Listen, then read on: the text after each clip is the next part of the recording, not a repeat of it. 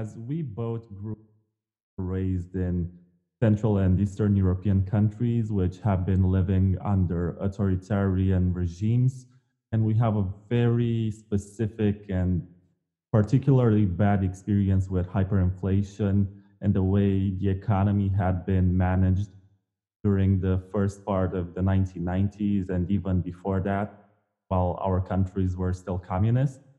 And I guess that through this dialogue, we can actually share many insightful points of view that can be useful in terms of adopting Bitcoin and understanding why it's such a great idea for the world economy. So, hello. Hi, Vlad. Thanks for having me. I'm really happy that we get to do this. Mm. Me too. Me too. And especially, I was born in the communist regime. Like you were born post, but you lived very, heavy consequences of the Ceausescu regime. So I think that's where we meet, and we can definitely share with the rest of the Bitcoin world that has not been quote unquote fortunate to go through this. And I'm saying fortunate not because I would be happy about it, but because it definitely gives us something that a lot of other people may just lack, and that's the collective memory, and that's the even personal experience with despotic, oppression, despotisms, and how you said other isms, fascisms, and communisms that we had. And so I think this is extremely important to share because just for the lack of the memory and lack of the knowledge of history, some people may have tendencies to get to the ideas that hey, maybe socialism is great, and maybe universal basic income is great, and maybe this is great, but then it's like it all sounds so great and amazing, and that's exactly how socialism sounded to our ancestors, right? Everyone will be happy and have everything. And not saying that everyone will have the same nothing, but so yeah, it's a great frame to begin with for this podcast. I was actually speaking to an American friend last week, and he told me that nobody really thinks about needing sound money in their lives. Nobody gets out of bed one morning and says, you know what I'm lacking right now? Sound money, because I'm not happy with the dollars in my pocket.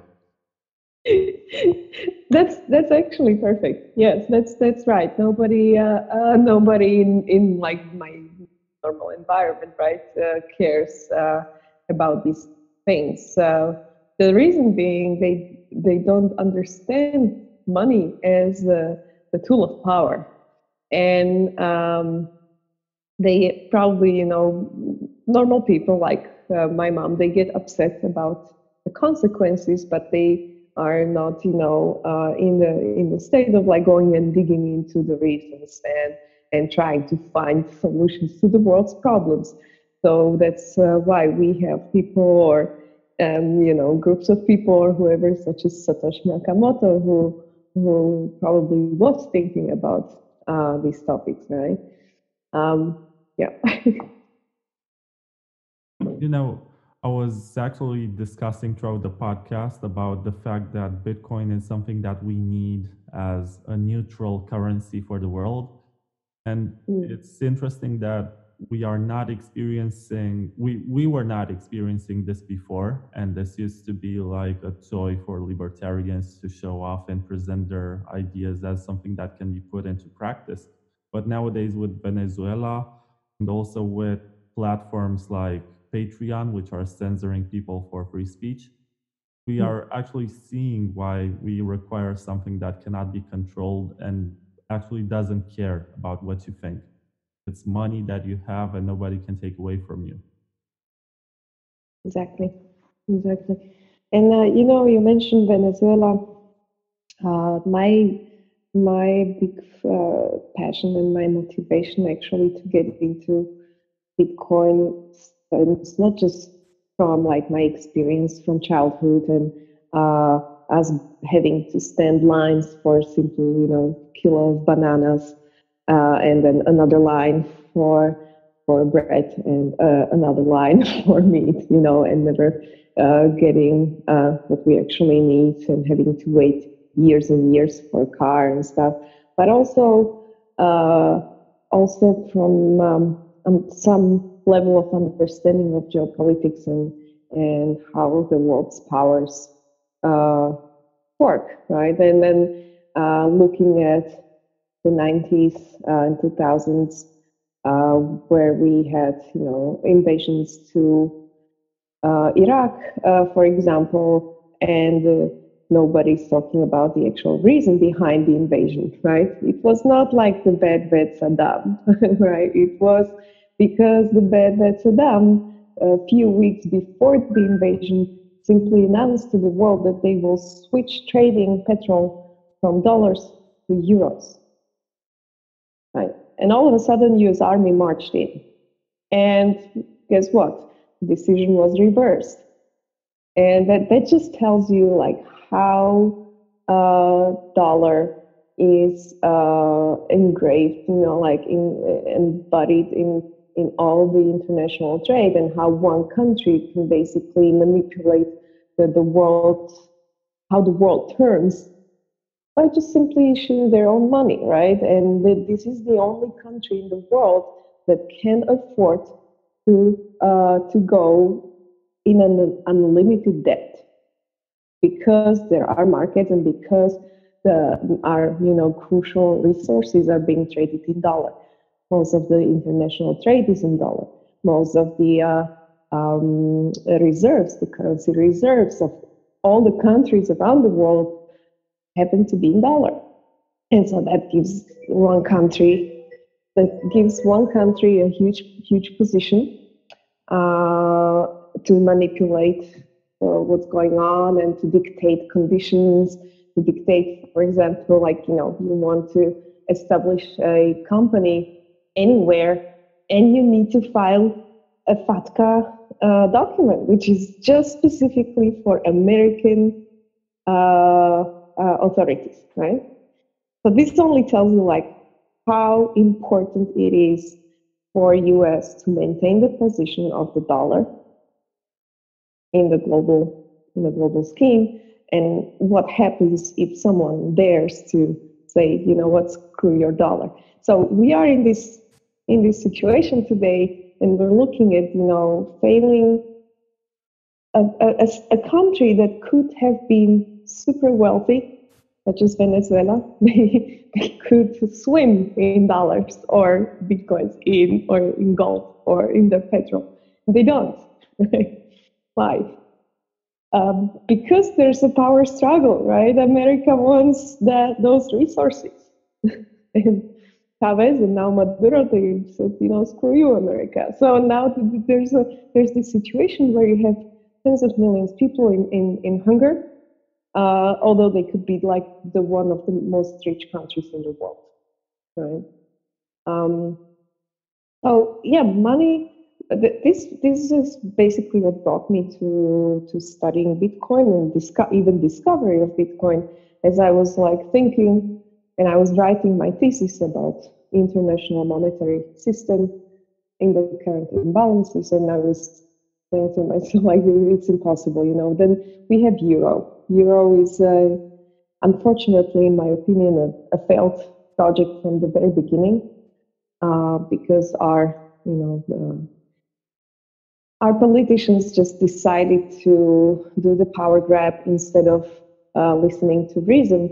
And so, despite having a lot of economists, and despite these economists nailing down the Maastricht criteria, right, which is 5 simple criteria that you have to comply with if you want to join a monetary union, right?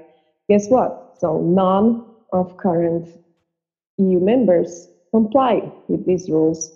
Eurozone members, right? None. So again, this money is simply a tool of political power not a tool for a smooth and good exchange of value. And that's what bothers me. So, in a apolitical, money is an absolute must, I think, for the future, especially if we want to get rid of the influence of politicians over our lives. But I was thinking right now, let's say that it's true that Russia is going to get into Bitcoin and buy large amounts. And let's assume that 10 years from now it's going to be a much more precious resource, not just Mhm. a meme about going to the moon and buying Lambos. Wouldn't that swing the world powers in a way that would actually grant more political power to the country which gets into Bitcoin? I think that that's a good question. Are you asking like about the biggest stakeholders Yes, because it's and their such a power? scarce resource. There are only 21 million. There will only be 21 That million. that is true, and that's why I'm happy that Bitcoin did not was not conceived as a central money, and that a lot of individual people around the world, and nerds, and miners, and early believers got their hands onto Bitcoin, and I hope that their hands will be strong, for at least for some while. Of course, you cannot prevent like strong players, getting into Bitcoin and manipulating the prices, but that's something you cannot solve basically throughout any asset. There's manipulation in commodities. There's manipulation in forex, in every trade and business. The point here is, uh, can Bitcoin be misused as a tool for political power?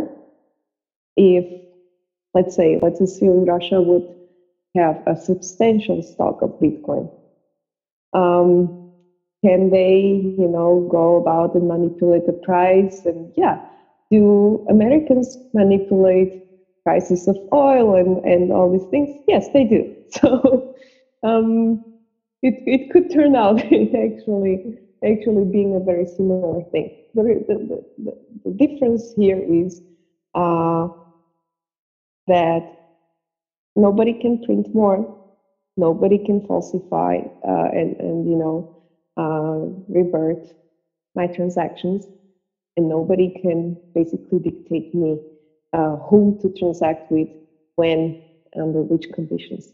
And this is something that other money does not have, and the traditional banking system cannot do for me. That's a very useful point, as it's easy to think that this whole decentralized economy is going to end up getting controlled by governments, but there is no way they can have the same kind of leverages and the same kind of control, how people spend their money, how they use it. They cannot confiscate, they cannot get, you're going to send this percentage. It's mandatory for you to send this percentage to this account or this address Mm. because that's what we call taxation now. That's not going to happen. And I was speaking to, I think I was having this conversation with Ricardo Spani, Fluffy Pony, Mhm. and he was saying that at this point, governments have to become much more creative and be more inviting with those who hold cryptocurrencies, and especially Bitcoin, and make them understand why it's important to give money and become much more transparent in regards to their spending. That's an Mm. important step that we have to make. That income taxation, there was never really accountability. Exactly. This is a great point. For taxation, here's the thing. I always said, like, I'm happy to pay for tax, like some tax, if I see and when I see that the government deals with it responsibly, and when I see where it goes. So if governments want people to continue and be happy to pay taxes, they have to make some effort, right? And by the way, I'm more of an anarchist than a minarchist. I don't think we necessarily need central authorities to decide about the price level and target inflation and decide about like what are the best rules for all. Because from a central point, from one office, you can never target the price well for all different goods. So you can get the price correctly for and by getting the price correctly, I mean central banks targeting inflation points to establish some price level, right? That's how they manipulate the prices in the market. They either release more money into the system or they buy it up. So by doing this, I think they introduce more imbalance to the system than they actually help. That's first thing. And the second thing is, do we need army? At least in my country, I don't think so, honestly, because our army, if there's an invasion, would probably stand for a few days. Do we need help, like organized help for firefighting and some security, physical security? Yes, we do. And can this be done by private bodies? Absolutely, right? So then the question is like whether go for monarchy or anarchy or be a statist. That's fine too. Like I'm open to that as well. But if you want people to pay taxes, be fair enough to show them what you're doing with the taxes. And so, hey, why don't governments just go think about adopting some blockchain technology that you could simply trace any tax and where it goes to the budget and how it's spent, even condition some spending with some results and so on and so forward. Yeah, but it doesn't really fit in the mindset of politicians, right? Today, budgets are not done according to like, oh, this needs to be done and that needs to be fixed. Today, budgets are done in a very different way. Who paid for the campaign? Who voted? Who gave me the largest amount of money? Where can I, forward the tax money? And who's gonna build the roads? And these are all like very shady and usually very corrupt practices happening. So on one hand, they go like, oh, Bitcoiners want to avoid taxes. No, that's not true. Bitcoiners just don't want to answer stupid questions to the banks. Why are you withdrawing your money, right, from the bank account? Why are you sending this money to someone else? Like, that's not my problem, right? I'm not a criminal. I have not stolen from anyone. Why do I have to be constantly surveilled by this financial system, right? That's a That's good another point. topic. Like blanket surveillance that we have today is completely anti-constitutional. At least in my constitution, there's a presumption of innocence, right? Innocent until proven guilty. I do not commit any crimes, but I'm still KYC'd and AML on every step. Why? Because they cannot enforce criminal justice sufficiently and like efficiently enough. So they decide instead of going after one specific, criminal, they decide to go after everyone. I don't like that, and I think that should be definitely a change ahead. So Getting back to our initial topic about communism, I know yeah, that at least in my country, there was this assumption that anyone can be an enemy of the regime and anyone can mm, be a criminal.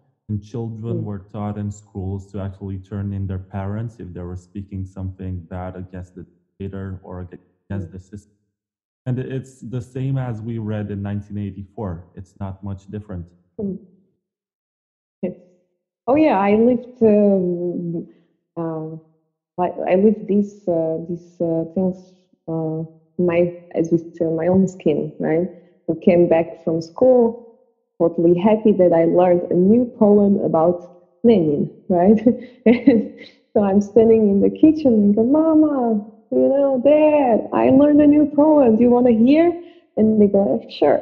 And I go, I bow and I say Lenin. And then I start to talk about Lenin. And my parents went pale, but they said nothing, right? Up to several years later, when they said, look, we couldn't say anything. We saw like how this little girl is excited about this stupid poem about Lenin, right? And they could not tell. Uh, there's certain things, that you have to do in a country if you want to establish some despotism, right? Which is socialism, communism, fascism. It is injecting a certain amount of fear in order to keep the masses in order, right? And happy and compliant. And so you see this happening not just like in the past, but also today, like injecting fear from the enemy and creating enemies. This is some again a tool of political power. Um, and so in the communist times, this was, especially in Czechoslovakia, there were a lot of trials and killings in the 50s and in the 60s.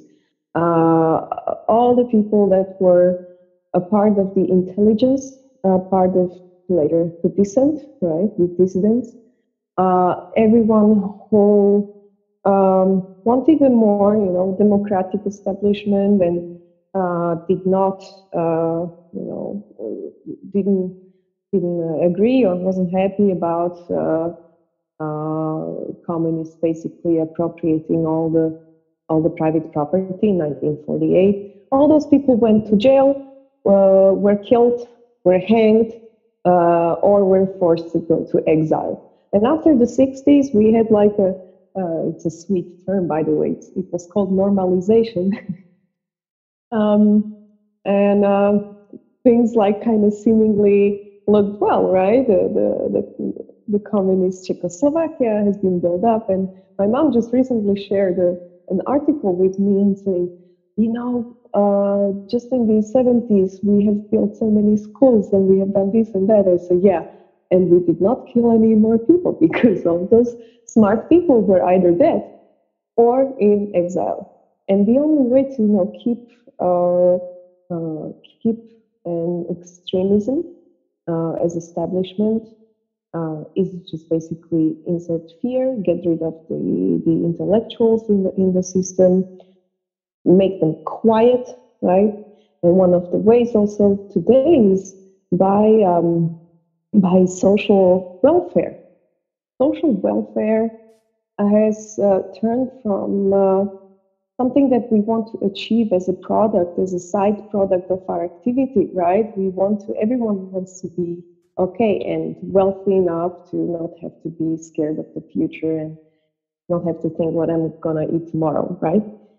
Uh, so social welfare has turned from this side effect into something that is kind of used as a political narrative, right? And abused as a political narrative. And so you see, especially in the Western countries today, that a lot of people are calling for social justice and they're calling for the basic universal income and stuff like this. And it's a very strong tool, right? This is so strong. Like, who doesn't want to get free money and security, by default, just by pure existence? Of course, everyone. Hey, give me free money. But people don't realize that it's like this sugar, and then they invite you somewhere, and it's very pleasant, right? And don't care about the consequences. Don't think, don't do the math. Come on, people. This is free money, basic income. Don't do the math. And people don't do the math. So I think we should talk more about these things, especially in countries that are having these pro-socialist tendencies and have never lived the experience and have never even thought about the consequences. Yeah, as you described it, it's like the story of Hansel and Gretel when they see that house made of sweets and they don't ask question. Yeah, exactly. Exactly. Right. Well, With Bitcoin, it's true that it's very unstable, and it's probably, I mean, the price is volatile, and it's probably right now more for people who have the tendency to be for self-reliance, to be sovereign, and so these people who are thinking about future and are thinking about political hedge, because for me Bitcoin mainly is political hedge. I don't want to have all my savings in Czech coronas. Oh my God, of course not. Why? Because one day our government says, everything is perfect, our economy looks great, and the next day they devalue the currency by 10% from one day to another, right? Or they say, if you don't KYC you cannot basically exist within this system. Oh, and why do you want such a big amount from your account? Where did you get that money from? And you go like, I earned it, you stupid. It's my money. Oh, then you realize actually it's not my money because it's in your bank account, right? Not my bank account.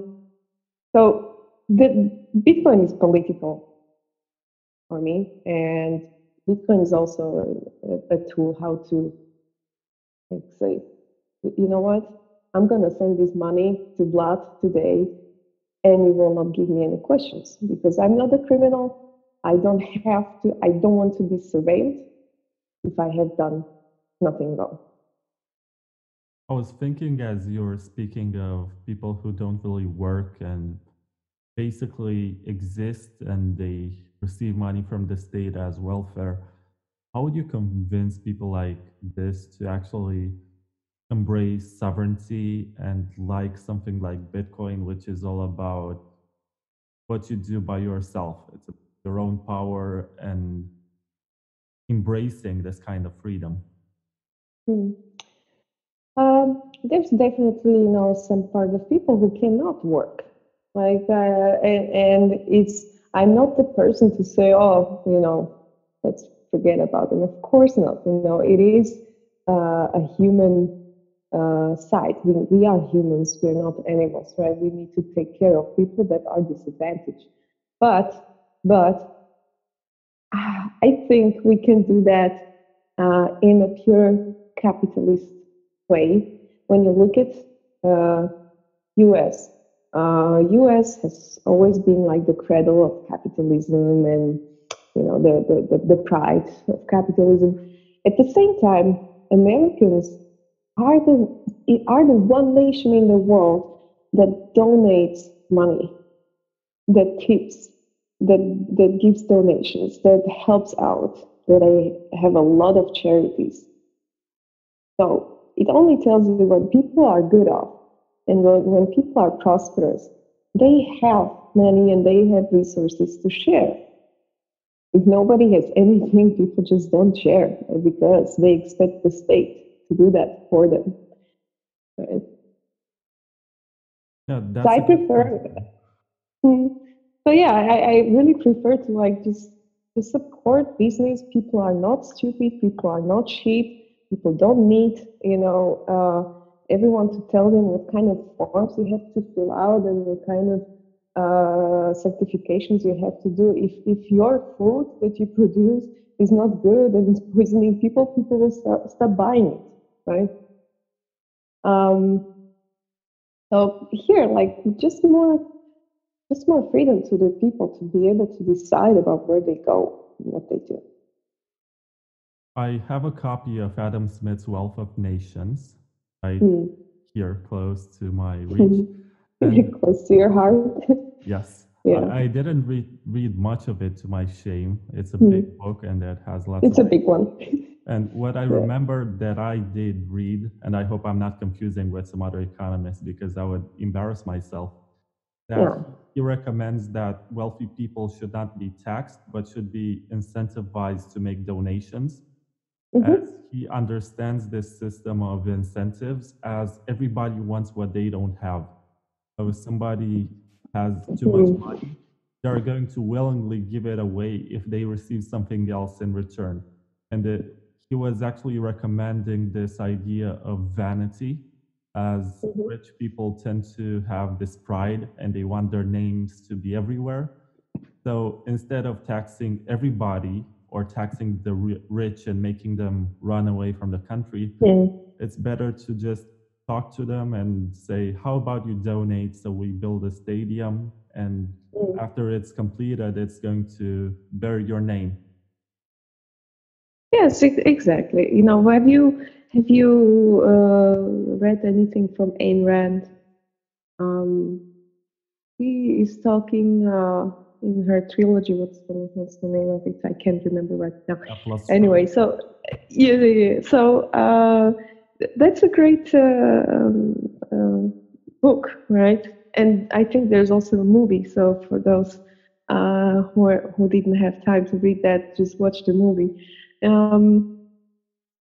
Exactly. Now there have been some discussions, and one of my professors of economy, she basically explained to us, look, it's proven that whenever the country lowers the tax rate, effectively they collect more.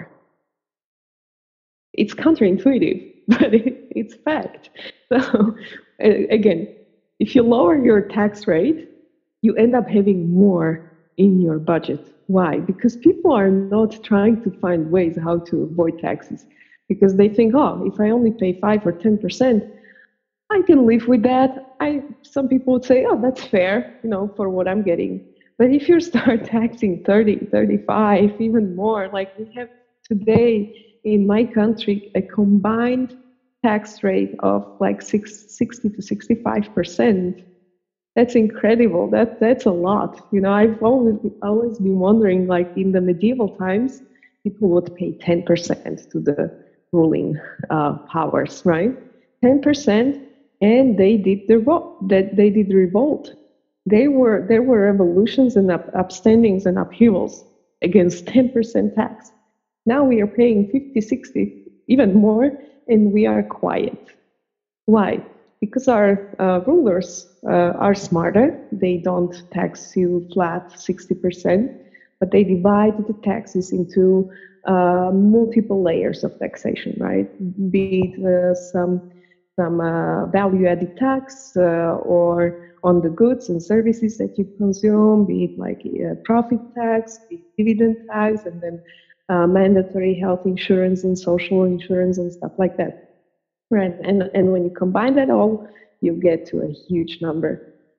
Instead of that, if they said, we're gonna do a very low flat tax, and we will not punish the ones that are successful, we will not take more from the wealthy. Why? Because these wealthy people tend to employ thousands of other people and to build stuff. They have, on average, a better risk appetite. They are the ones to go and say, okay, I'm going to invest 10 million here and I'm going to build a factory and I'm going to employ people. Well, if you tax them like crazy, then they're going to go, okay, I will open some company in some tax haven and screw you. And I will not invest into this country. Right. I think that's a very logical thing. I'm still surprised that the politicians did not and the economists did not come to this understanding. I don't Is know. the same in is it the same in Romania? It is. We have the same tax rates, about 60 something percent in total. Sure. And we have the same tendencies to overtax. Hmm. Say, the state needs more money, so how are we going to get that? Oh, how about we raise the VAT? That's the first measure usually. When there's times of crisis, they raise the VAT, they cut the salaries of the state employees, they disincentivize the whole private sector. Mm. Yeah, and you can actually see quite well how bad the country is doing if you look at what's the percentage of people employed by the public sector.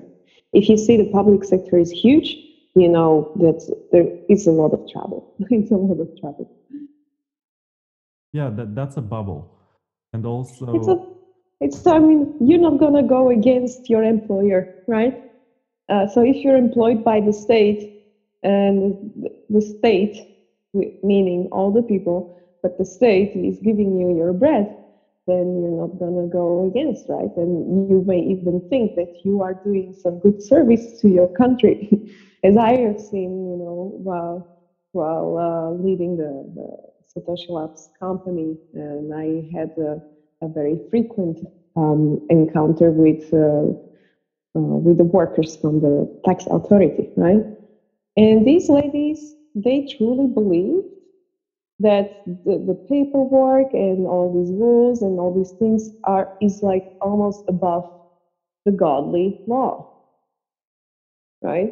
They truly believed in the system, and so it's not like people are mean or not knowing. They just believe that this is really uh, what's working. Kind of sad. You know, my father used to work for the Romanian Fiscal Authority.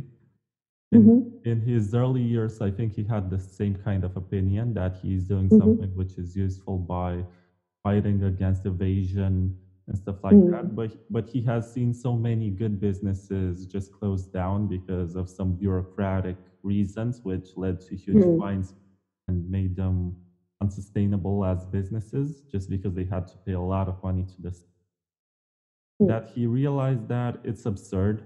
And I think right now he's a fan of the American approach. Oh, really? Why? I don't know, maybe he studied more.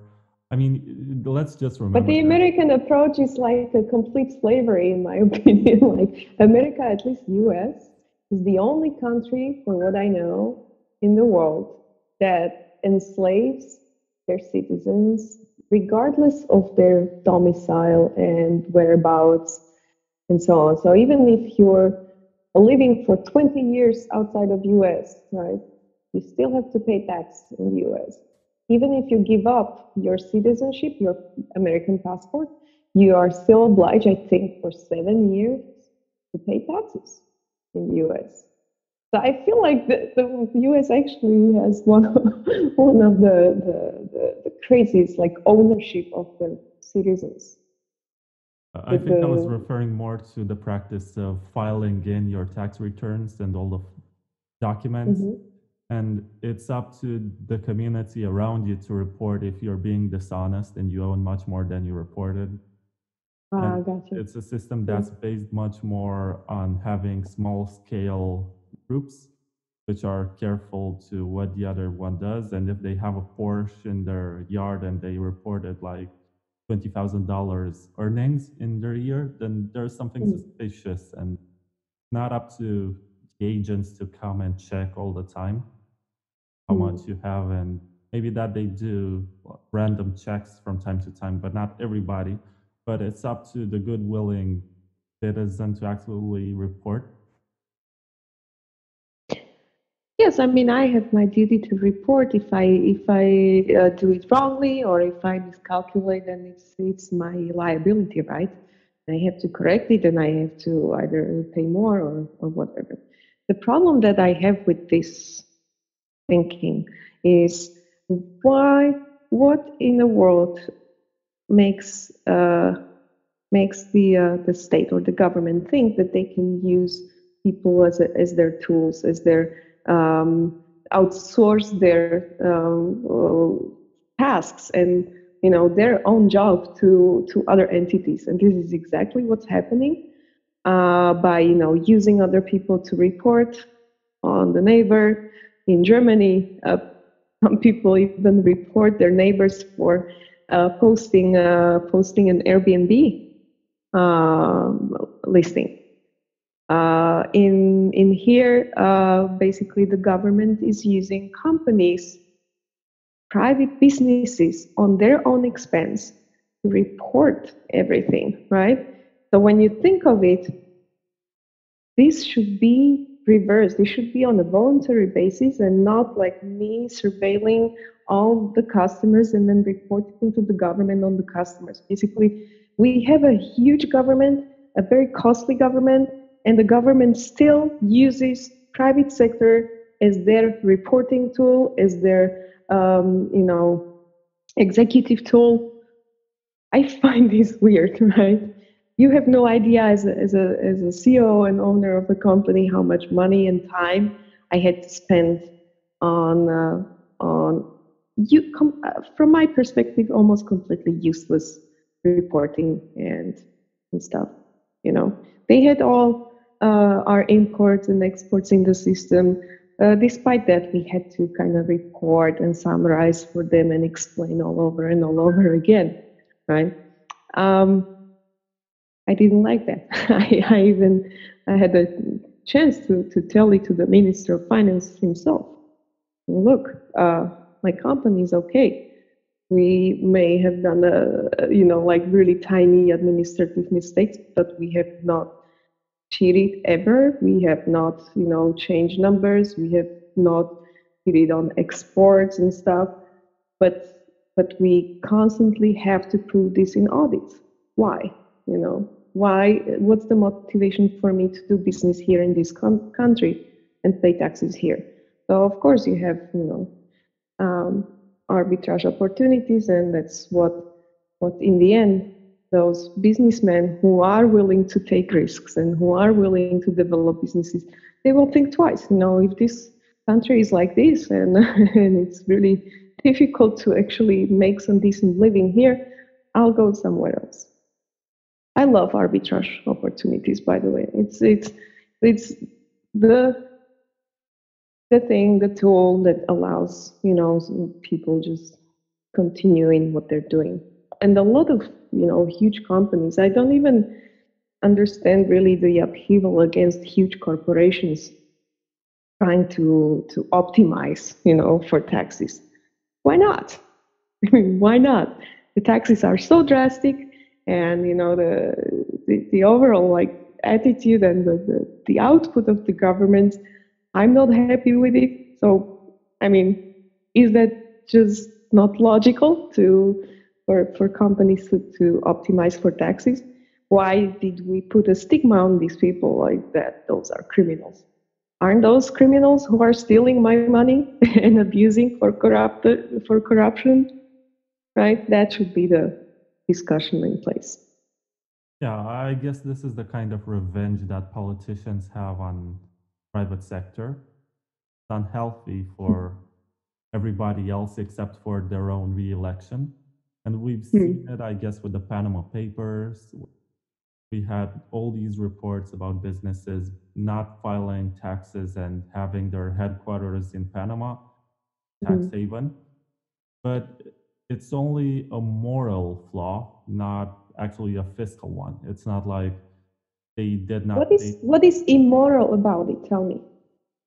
Well, if you refer to the morality of actually paying back to the community that you come from, and let's say that you're an American company and you're not paying taxes in the United States, then maybe that is immoral, but it's defined by the political side, not by the economic rationale.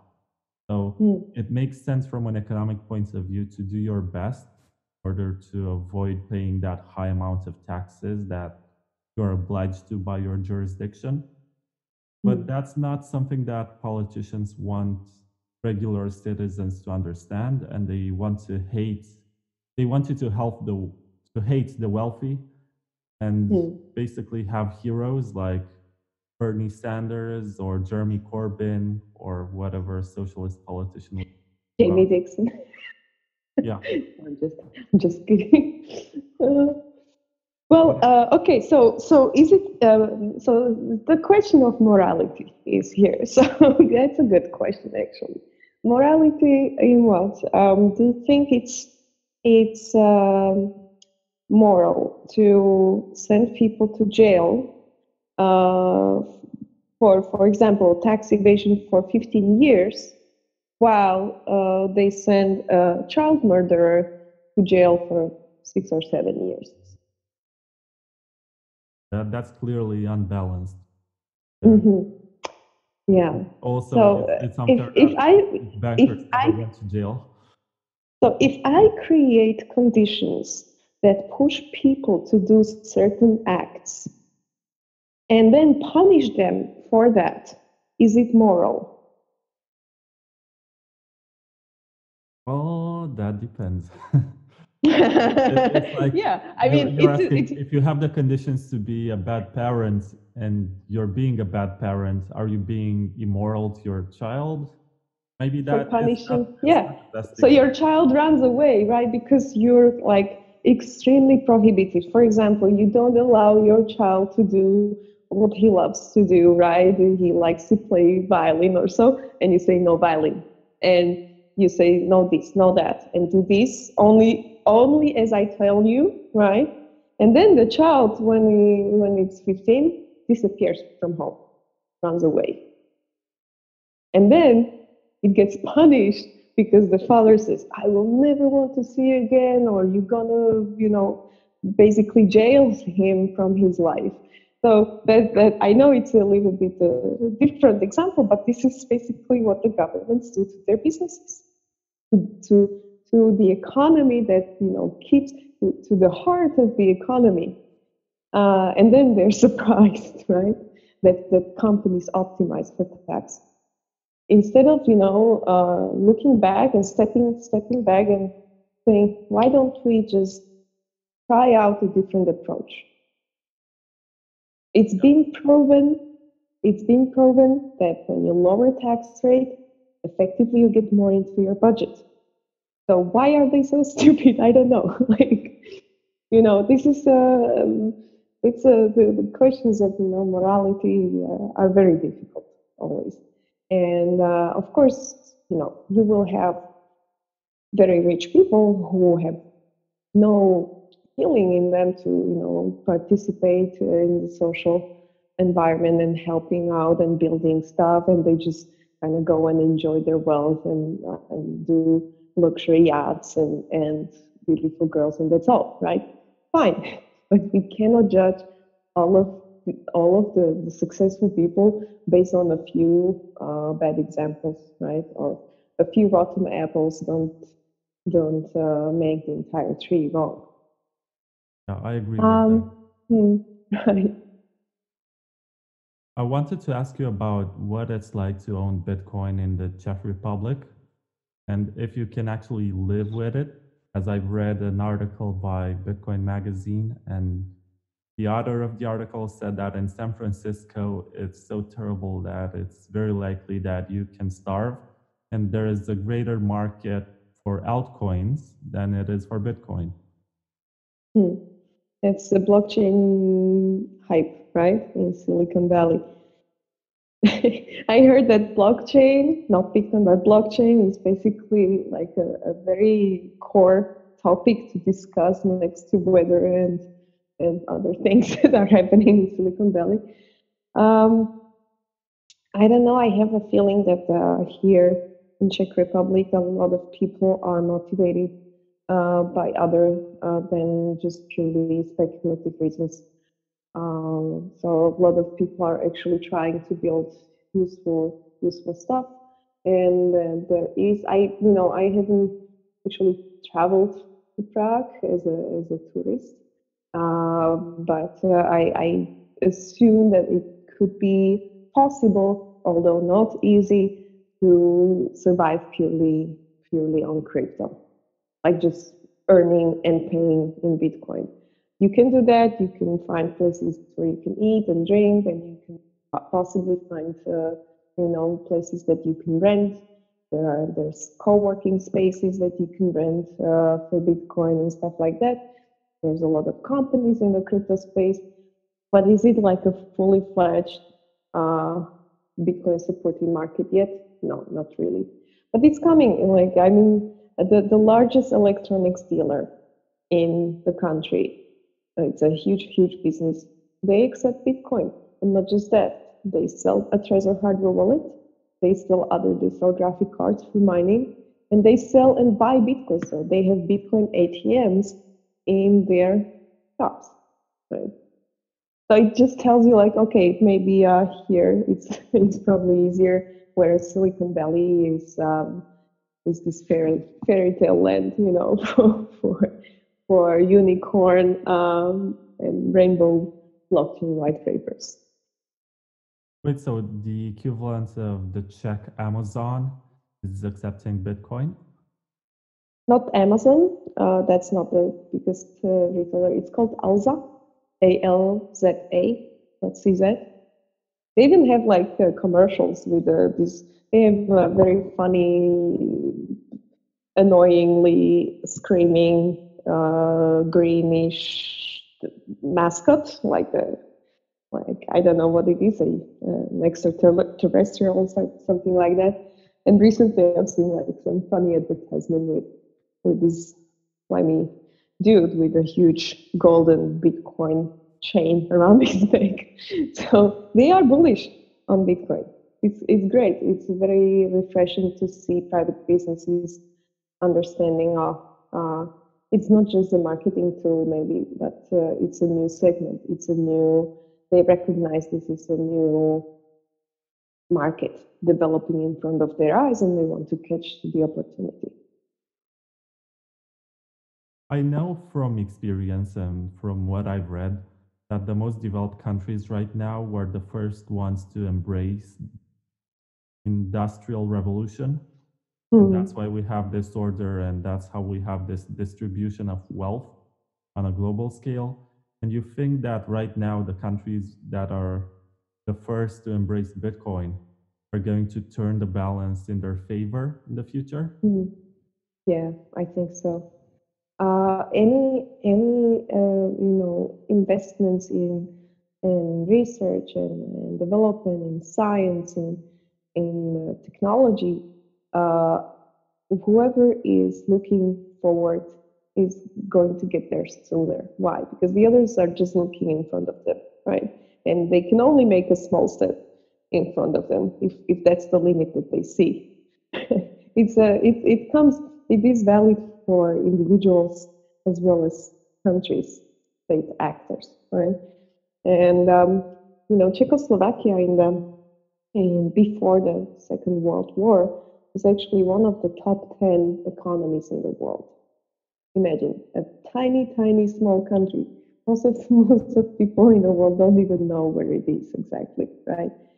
And the small Czechoslovakia back then, it must have had maybe 10 or 12 million inhabitants altogether. Uh, was one of the top 10 economies. Why? Because we had a lot of machinery happening, a lot of research, a lot of like huge construction works, a lot of in the 50s and 60s, a lot of cement, guns. We were huge producers of armory and stuff like that. And then what happened was the Second World War, Hitler, and then the communists, and all of a sudden, 1989, we wake up into a new reality and we realize like we are a hell of a poor country now. Like we have nothing. We have nothing left compared to the West. Looking, what's happening out there, we are left basically with nothing here. And why? Because there was no huge, um, investment into like new technologies, and basically we were just during the communist times we were just supplying the entire Soviet bloc, including Cuba and all these countries, including Romania, by the way, with our products, right? So we were like a mass production place, but there was no huge research, and there was no new technologies coming in. So we were delayed against the West by some say 20, but I would say even 40 years.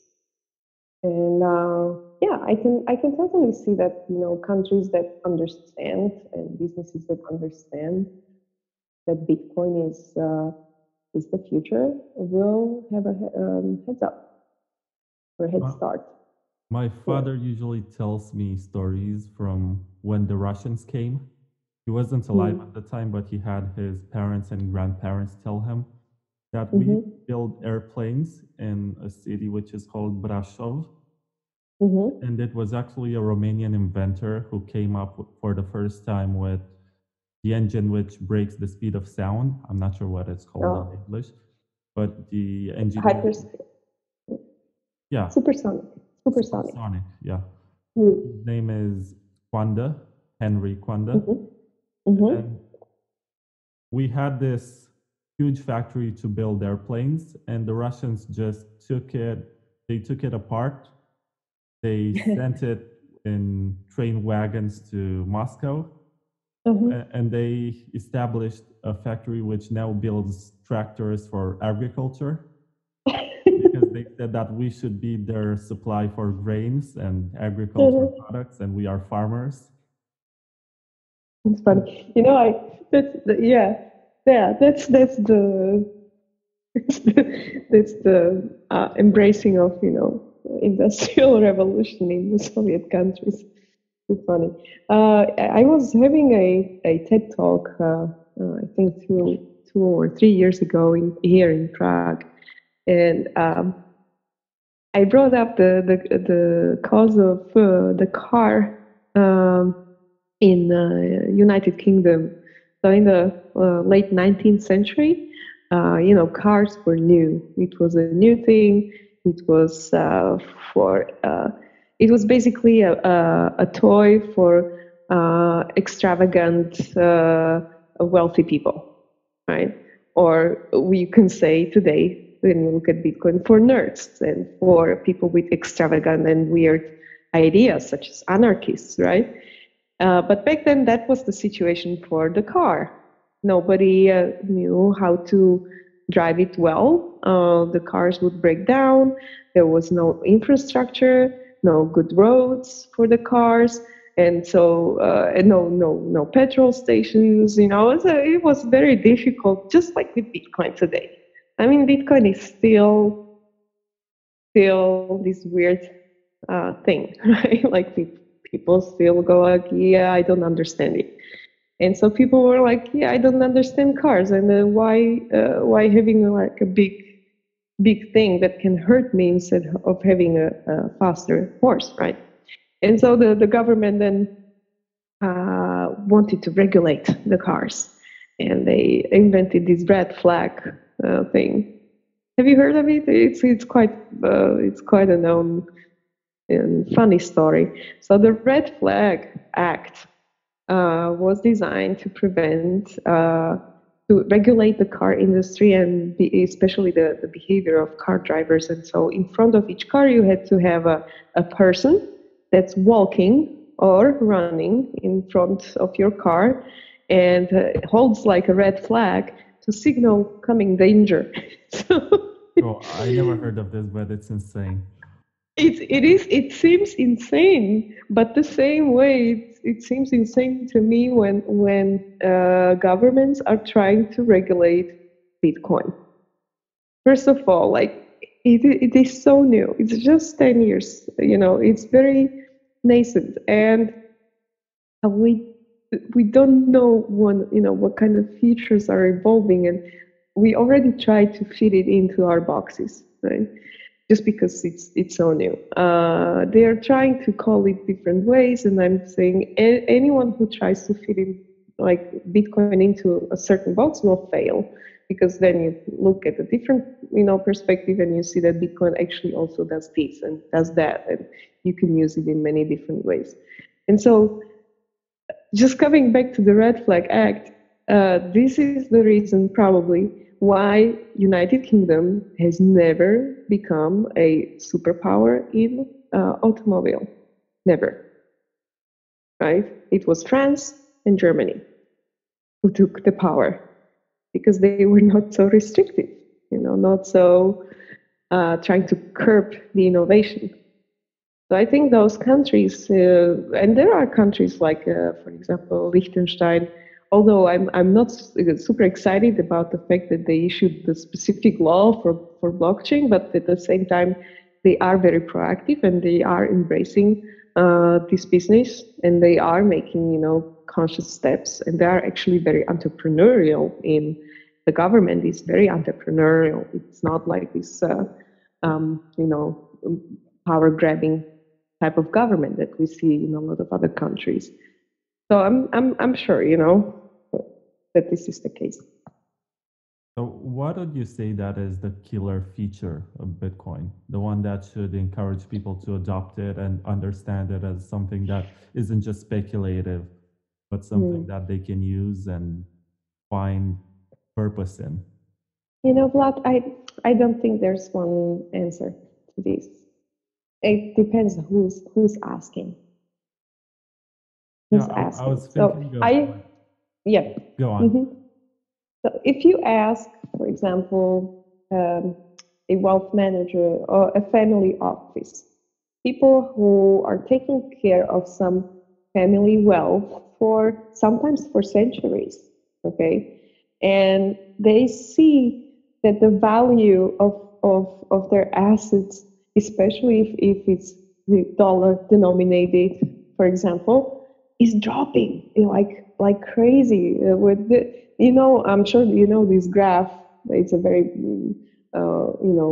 often repeated graph on Twitter and online that shows the value of dollar 100 years ago and now, the purchasing power of the dollar. So these people, when you ask them like why, because you should make sure that you maintain and preserve the wealth of the family, right? So do your political hedge and get a part of your wealth into Bitcoin. If you ask a Venezuelan, that's a completely different story. Yeah, I was thinking of my grandparents who actually had their small businesses confiscated. Hmm. And by my father's generation, there was nothing left. Yeah, It yeah. was just starting from scratch with a new government and a new way of thinking and their Hmm. attempt to create a new and better society, which ended up crumbling and collapsing and leading to leading to hyperinflation. And to despotic rulers, especially Exactly. in Romania, and not just in Romania. I mean, in my country, it was similar, except for Ceausescu was extreme in his behavior. I think he was a madman Yeah, when but you he, look he back. refused to invade Czechoslovakia, He refused to what? to invade Czechoslovakia in 1968 during the Ah, Prague oh, Spring. okay. We were the only Mm-hmm. country of the Soviet bloc which refused to participate with the army in the invasion. Mm-hmm. And when you're talking about your grandparents and losing everything, it was just the same here. So 1948, the government took all the private businesses from people. They collectivized everything. And in 1953, we had a so-called monetary reform. I love this word because it's such a diminutive. It's just such a nice way to say that, oh, we're actually stealing money from you, but let's call it a reform. And the way it happened was a shock. It was not something that people would expect. There was no hyperinflation happening before. Actually, the night before the reform, our president, I think it was Zapotetsky, he spoke in the media and he said everything is okay. Do not worry about anything. And the next day, boom, monetary reform. What does it mean? People lost approximately 1 to 30 the value of their savings, of their investments, and everything on average, 1 to 30. So you had 30 crowns, now you have just one.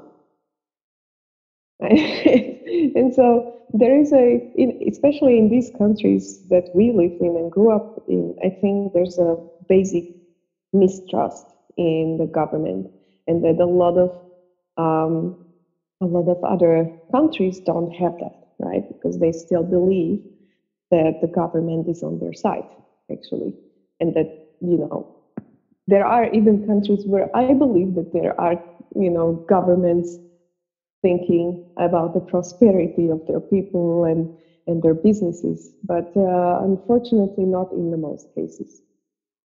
Yes, and I guess In my academic experience, when I've been on exchange, I went to Paris, I went to Bologna in Italy, and I went to Gothenburg in Sweden. And I Mm. noticed that the student campuses were so leftist that they were celebrating the 100-year celebration of the Russian Yeah, Revolution, Red October. And to me, yes. that was shocking. I was looking at them, asking myself, what is wrong with you people? Do you have any idea what happened then? You're just mindlessly following something which sounds nice, Yes. but it really Yeah. wasn't. You have an entire history to actually read about. And if it was like the celebration of Karl Marx's birth, and they were just assuming that his ideas were never really implemented and they were misinterpreted, then I guess, Yeah. okay, that's fine. You can live in your bubble, you can dream about it. But if you have books of history which actually Mm. document every event that happened after, which Mm. date was it in October 1917? 30th of Uh, October? I think so. October or November? No, it's Red What? October. But I anyway, don't remember. it's shocking.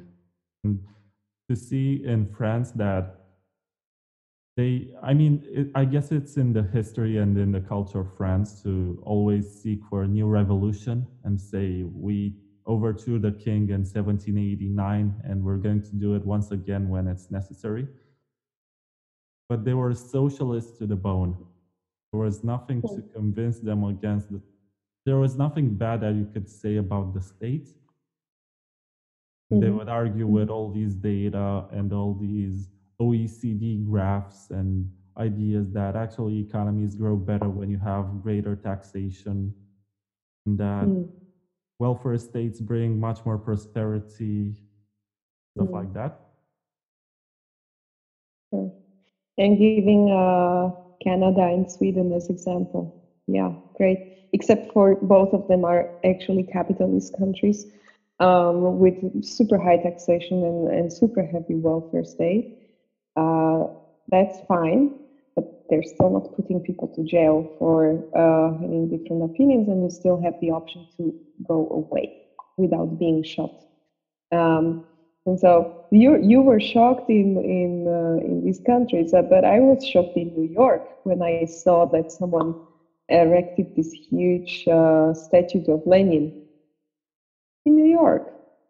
Like why, people? Yeah, Why? I think there's a long It's history of almost that. it almost feels like an insult to people who have gone through the fascism and the communism. Honestly, it is an insult because it's me telling to the world I have never read a single history book, or I have never even gave a thought to what I'm celebrating. You know, and there's a lot of you can see in the US. There's a lot of like even graphic design that resembles the 70s, 80s, the normalization period, the functionalism, of our culture, if I can call it like that. Uh, it's a bit scary. Yeah.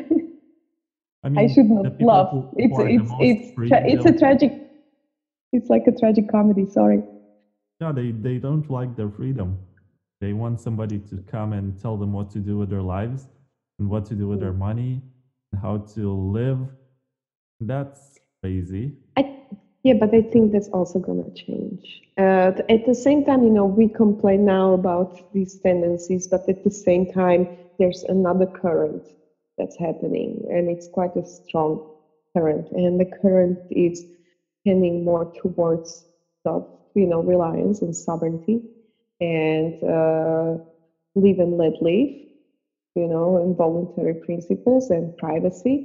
I think we will, as you noted before about the censorship, right? We will see more and more people just, taking the power back because now we have the tools. 20 or 40 years ago, we did not have the tools. But we have cryptography, we have Bitcoin, we have all these ideas about decentralized systems. And by decentralized, I mean more resilient, more secure systems. So that's coming too.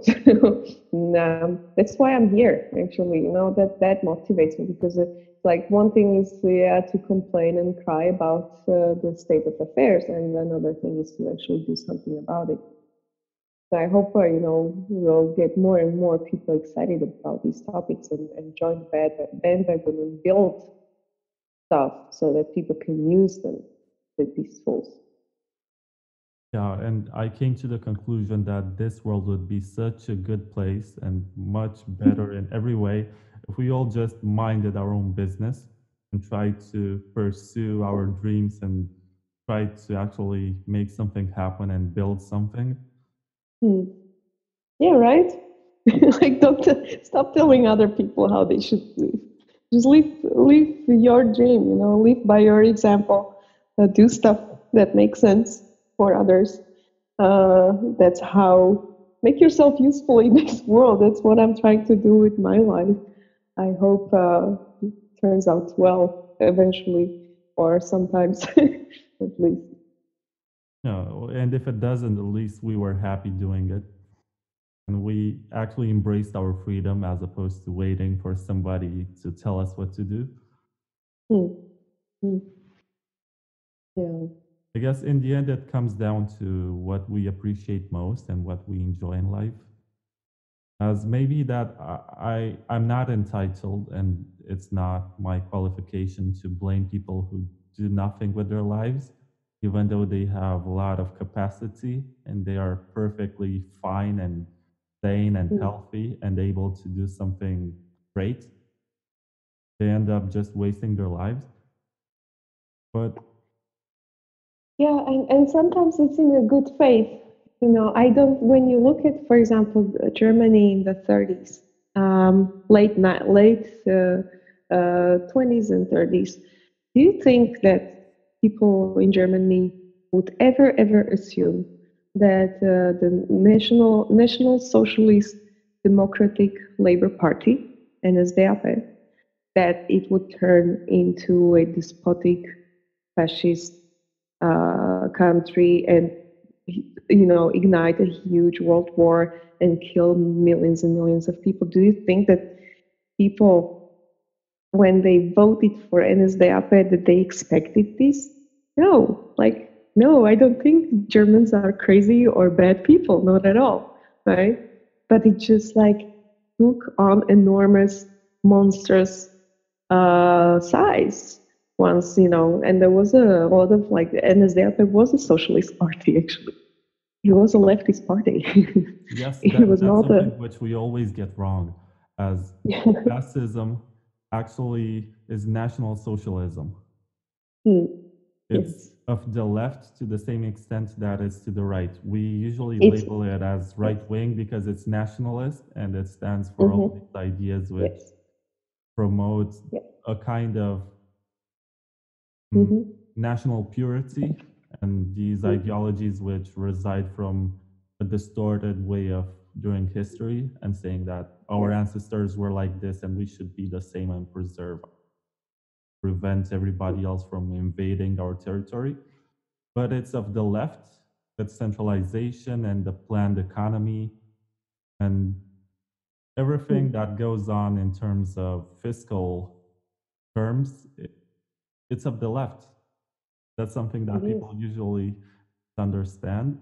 And it was actually leftist political scientists who labeled Nazis and fascists to the right to make a clear Yeah. distinction, Yes. but But they're not very that was different. very unfortunate, by the way.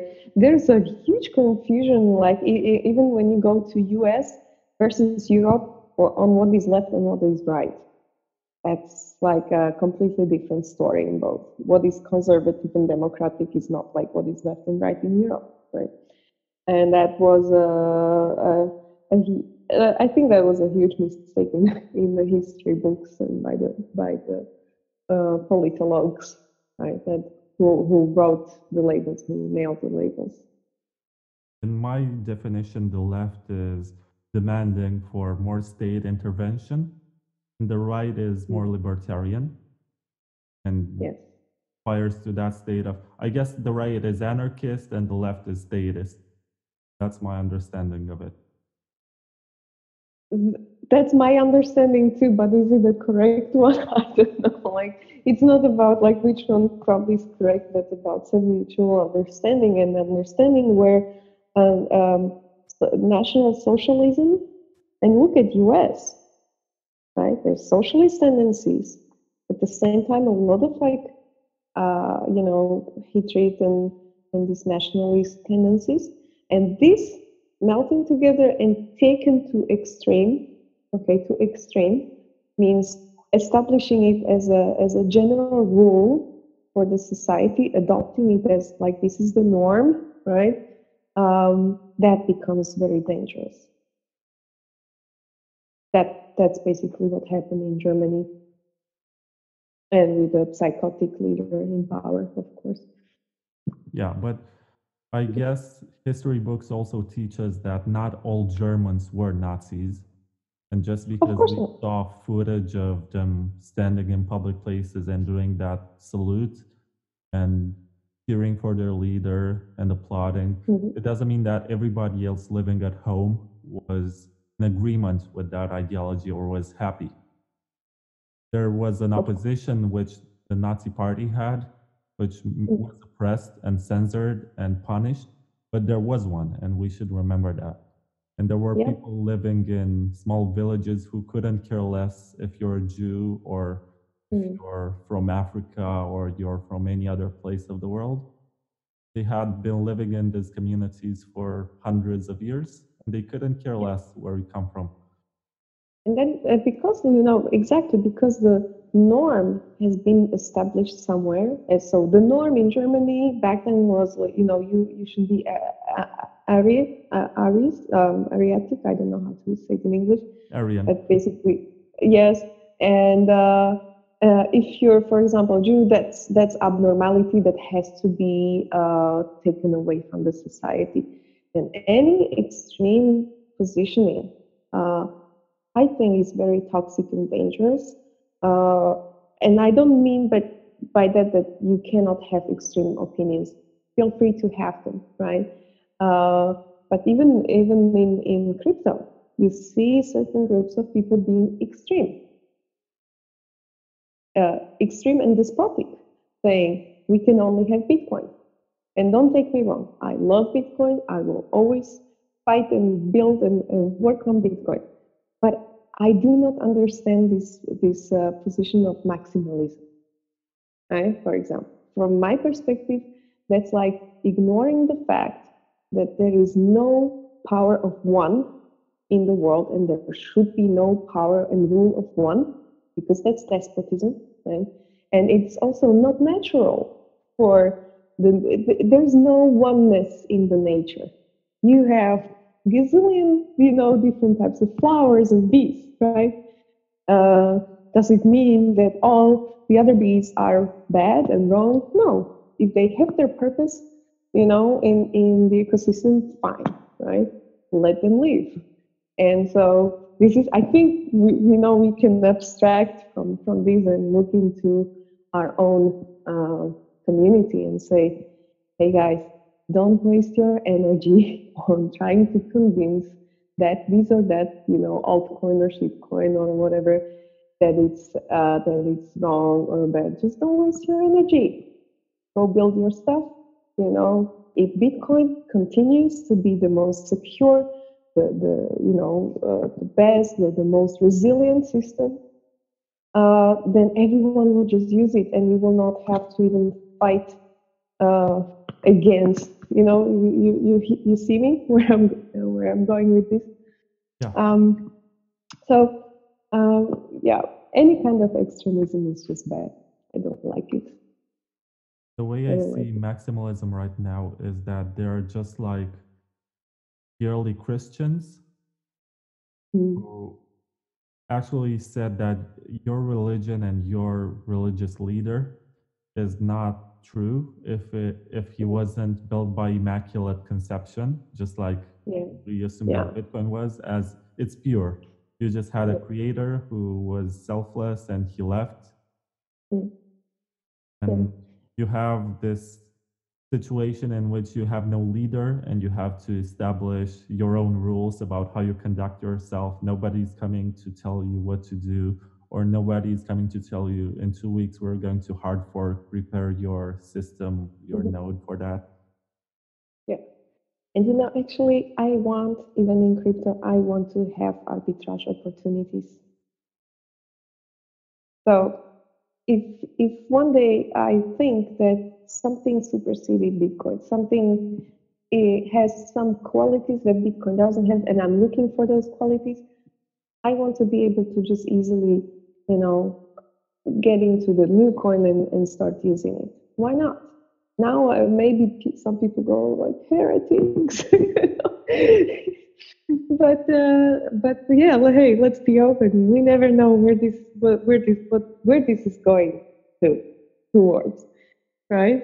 And we're building up Bitcoin because I believe in the future, all the systems, and when we look at the not just the digitization, but how the of like internet and documentation, but all these assets that are being uh, built as a crypto tokens, crypto asset, the equities and whatnot. I think all this will exist and that's fine, but it will all be centered around one uh, specific ledger, and I believe that's going to be the big ledger, right? Because that has all the properties with that I mentioned before. So I'd rather see like a multi-coin future with Bitcoin at the center, and that's basically the way I'm looking at the world. And my focus like is 99% into Bitcoin, 1% I leave open to other options. And What as for about you, Vlad? How are you positioned in your mind? Do well, you also own other crypto than BTC? yeah, I own some Ethereum Classic and some Litecoin. Mm-hmm. Not that I see them as being that great. And I think it would be a good idea to get into Grin or something, but that's a bad store of value. It only serves the purpose of transferring privately. Mm, And that's what privacy coins should be all about.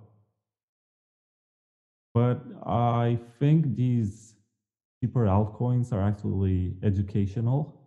They are great for people who get into cryptocurrencies and they learn how to use a wallet, they learn how everything works. And that's useful for the Bitcoin supply, as no coins get lost by newbies. And it's also healthy for the education of the space. I think it's a good idea to start out with some kind of cheap altcoin and then gradually get into something which is bigger and is going to be here for the next 50 years, maybe. And that's not something I can say about any other mm, project, but I think Bitcoin will still be around in 50 years. mm, And I wanted to point out something which I discussed with Peter Todd last week, I think. And it was about the fact that Bitcoin is not the culmination of the cashless society that banks try to promote nowadays. When they say, mm, well, why carry cash in your wallet when you can just pay with the credit card? That's it. mm, Pay with the card and it's instant. You don't have to think about it. You don't have to stress yourself. If you don't have enough money, then it's going automatically into debt and you're going to pay a small fee to recover. And we actually, the two of us, me and Peter Todd, regard Bitcoin as being more of a collectible, more of something which is scarce. And it exists digitally just because we have the cryptography to make sure that nobody takes it away from us. It's unconfiscatable. And that's the only reason why we need technology which is digital to have it. Otherwise, we would have some kind of gold, which can be hidden, but gold is heavy, hard to transport, hard to conceal, yeah. it's detectable. And also, he said that Bitcoin needs cash, not Bitcoin Cash, but real cash. So until the moment, until it's truly private, Nobody else knows what you're doing, just like with cash. It's useful to do Hmm. quick swaps and maybe meet people and say, I'm going to give you half a Bitcoin and you're going to give me $2,000 or cash. And that's maybe healthy for the ecosystem. And taxing for these KYC AML exchanges, which also collect big fees and are very abusive and close down accounts. So here's the thing with those exchanges that, charge you a fee from every transaction or when you get out. They are motivated basically by this to spark more transactional value and basically absorb the value from each of your transactions, right? And do I like it particularly? No. I think there are other approaches to it, but that's not the main point I wanted to raise. Here's the thing with cashless society, I think it's very dangerous. It's very dangerous. We can see that in China, basically, is almost cashless. Denmark, I think, is cashless. Uh, it's the ultimate enslaving. It's the ultimate slavery for people. My mom, I mean, she's 60 something, right? And she came back to me and said, Alena, I hate, I don't want to use my card anymore. And I said, why, mom? And she goes, because I just realized that they know everything that I buy and they know everything, even where I go, maybe even who I meet, if we pay like the bill in the restaurant. Like, I don't like that. And my mom is, she's in her pension year, so it's not that she would be a criminal or some huge big uh, animal in the business world or political world. Not at all. She's just a normal person. But she herself realizes this as a very dangerous mechanism. And you look at China and their social crediting system. I'm sure you heard about this. It's been a big topic for the past like 1 or 2 years.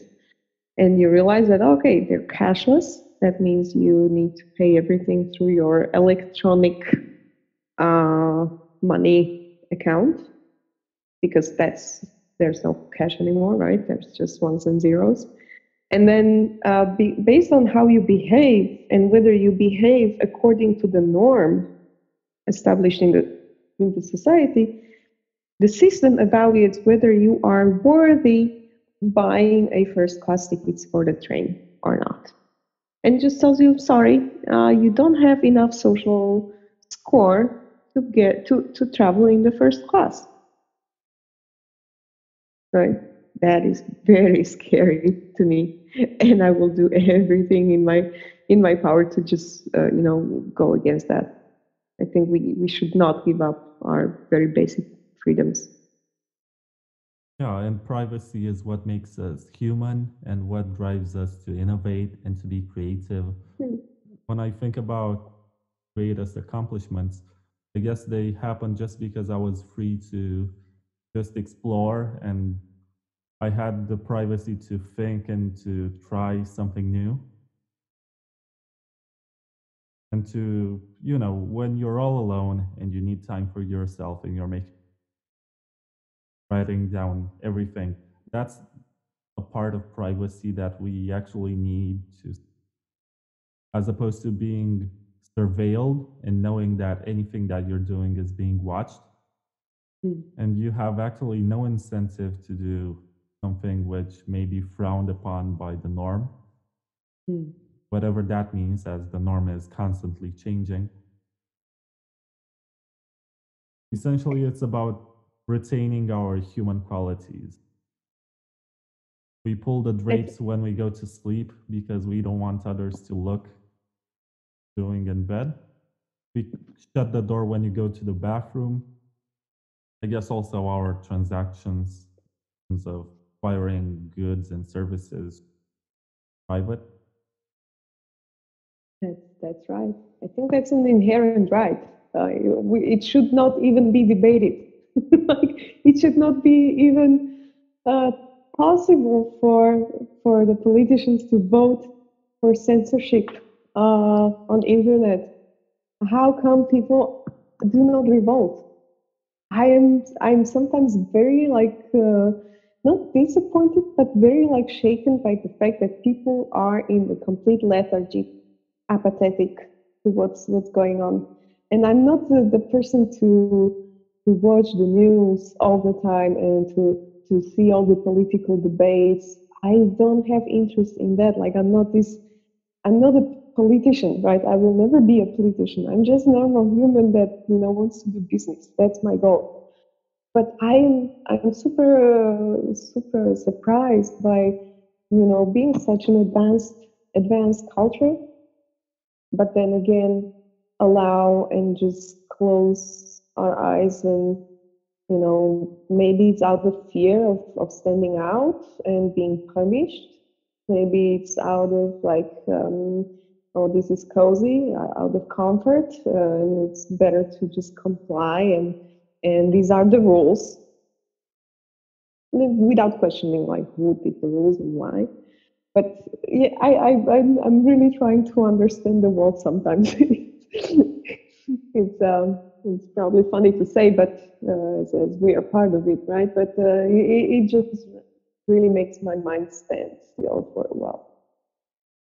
I also think that if we use Bitcoin in the form that it turned out into Bitcoin Cash or Bitcoin Satoshi's vision, and that grows into a greater scale, that's just as Mm. bad as the cashless society as it has no privacy.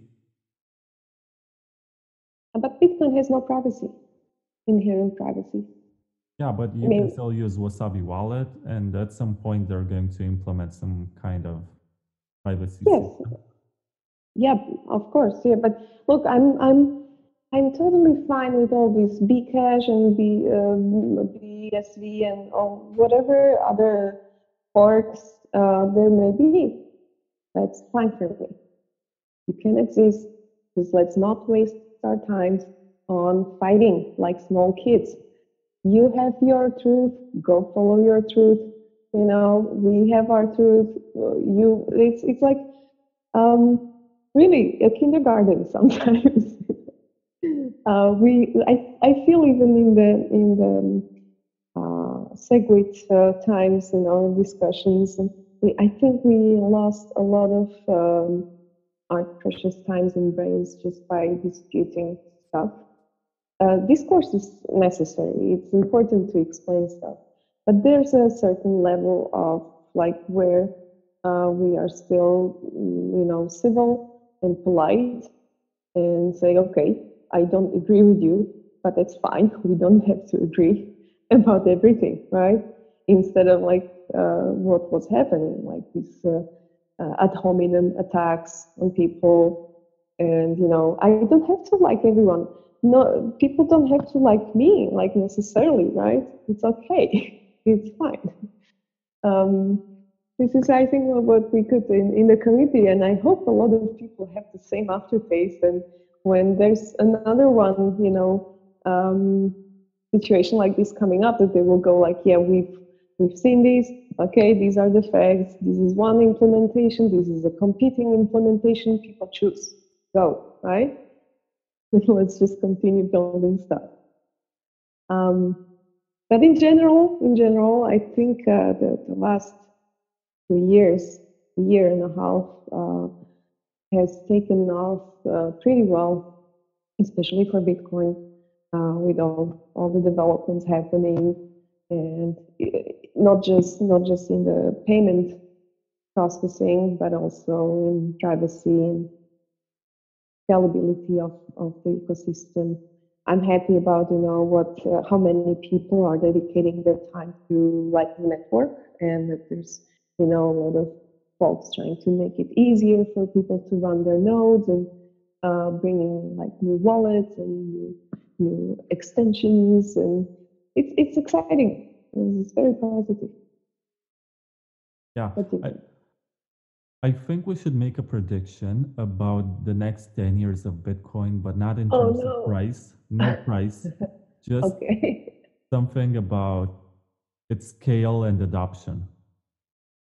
Where do you think it will be 10 years from now? I know that Satoshi said that 20 years from that moment, he believes that there will either be a lot of transactions on the blockchain or there will be none, which I guess is poetic and is a nice way of putting it. And he had no way of witnessing what would go on 10 years from that moment.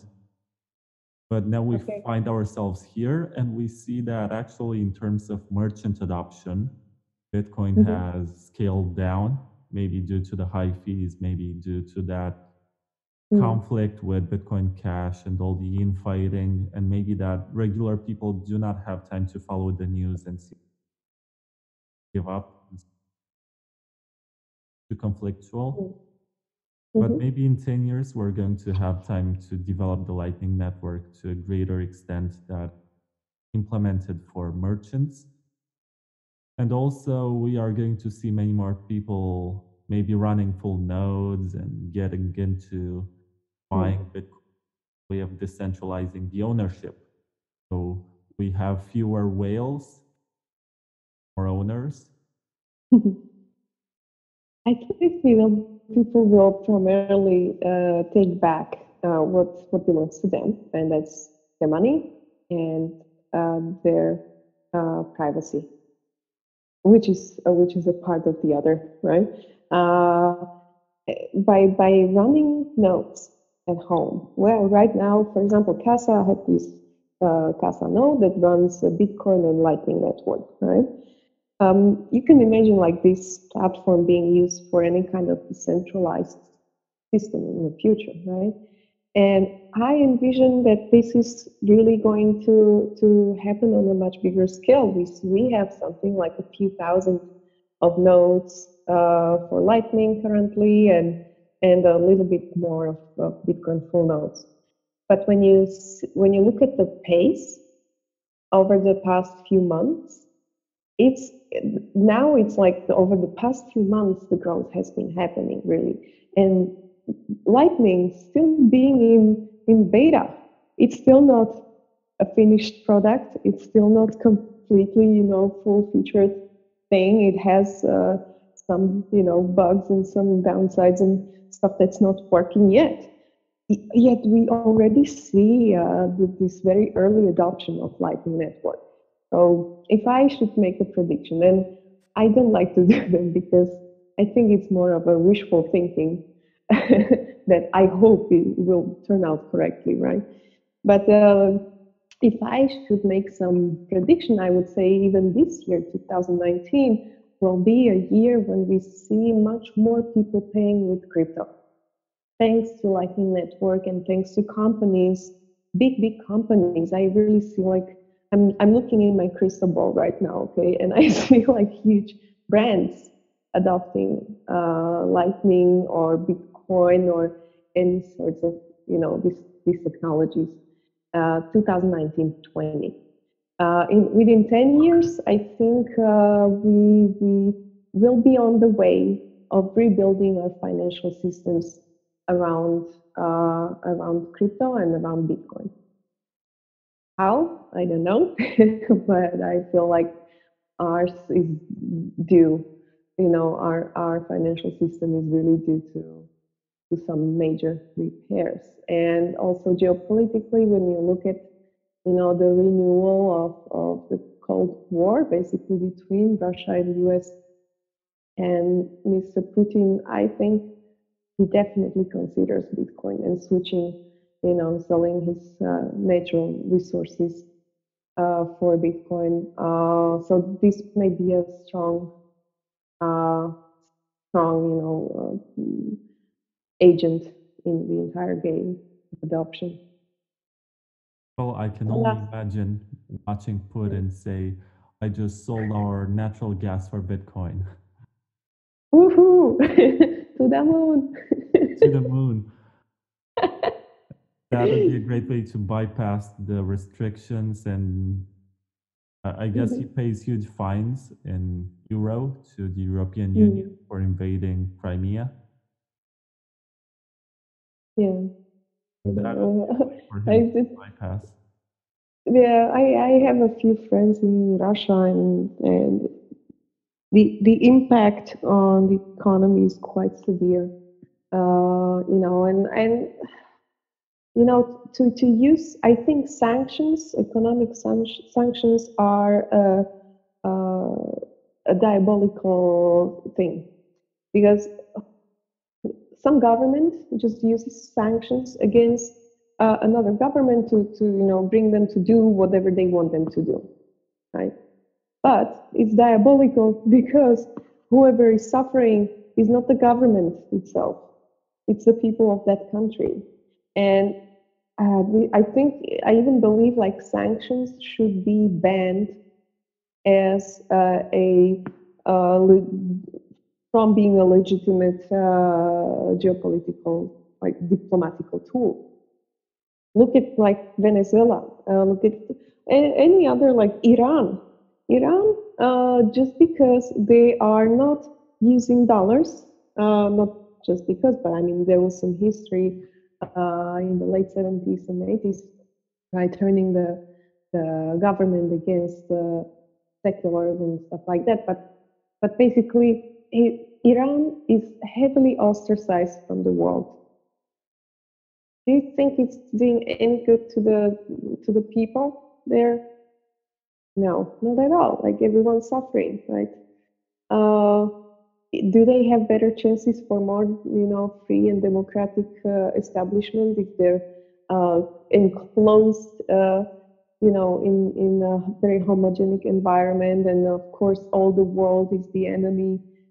You see the positioning. So I think this is one practice that should be seen as very very bad, mean, and unacceptable. To me, it's interesting that Bitcoin is very American as an invention, and it's like the culmination of many advances in cryptography and computer science, which happened in America from David Mm, Chaum and Ralph Merkle, and all the mm, way to Hal Finney and Nick Szabo. And we yeah. know that Hal Finney was the first person to receive a transaction. So Mm, we can say that the first ever operation on a blockchain actually happened in the United States.